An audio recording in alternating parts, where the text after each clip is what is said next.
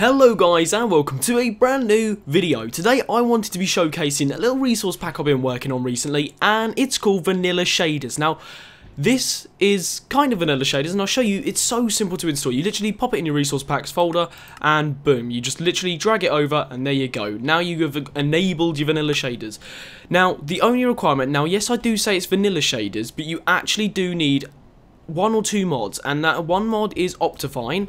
Which then again, if you're using 1.8, chances are you are using vanilla shade. Oh, sorry, you are going to be using Optifine because of just the sheer amount of lag that some people get on 1.8. But if you don't want that, then you just need to install MCPatcher, which is equally really simple. But the reason I put vanilla shaders there is just because of it not having to use the shaders mod, and it gives really nice results, as you can see, without actually using the without using much like resources such as the normal shaders mod.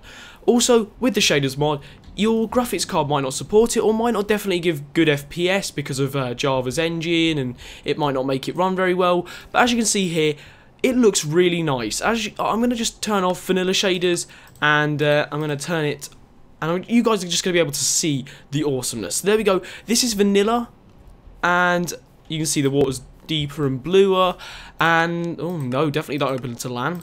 And there we go. This is going to be vanilla shaders. Now I'm going to show you guys a literal, not side by side, but I'm going to literally sort of layer over the vanilla shaders to the normal vanilla Minecraft. So you're probably seeing that now, and yeah, you guys should be able to see a massive difference. Hopefully, you know, you can see that the sky looks nice, the sun is amazing, and the water's cool. But I've also changed around some of the colour maps. Now, with the colour maps, I'm going to grab a quick torch here, and the colour maps basically make the shadows darker and deeper. As you can see here, they are a lot deeper and darker. But now, I've also turned my brightness down to about 30, and that's how you get the best sort of results. You can put it down to 0, and actually, I kind of like that as well. But yeah, you will need to turn your brightness down depending on, you know, what you're playing. If you're playing like a mini game, then it might be quite dark, so you might want to just pop it back up a bit.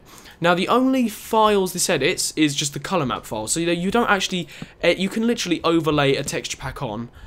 And look, this is the torch texture. As you can see there's a slight bit of flickering, and I think that's also with color maps, but it looks quite cool with the torch. I think it looks really nice. But yeah, as you can see, I really like how it gives you some, oh yeah, look at that underwater. Oh, nice. But yeah, as you can see, this is a really nice little pack here, and you can overlay any single texture pack. To say if I wanted faithful or if whatever, I can literally go into my resource packs folder, put that in, make sure this is above that. So there's usually a little arrow here that shows above. And if you have that, then the shaders should work, and it'll look really nice, hopefully.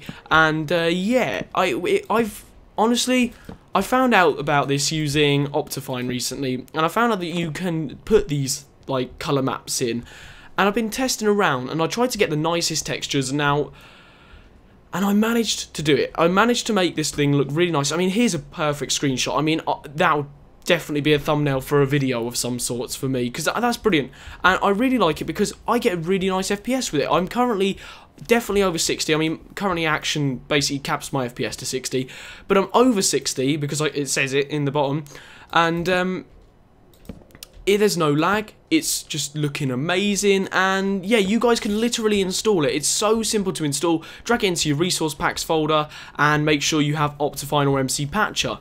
I think even Forge. I think if you just have Forge installed, it might do this as well.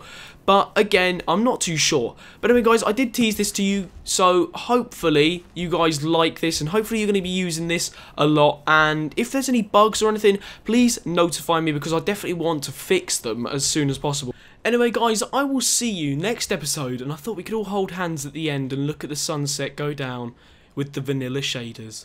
Amazing. Anyway, guys, I will see you next episode. Peace out.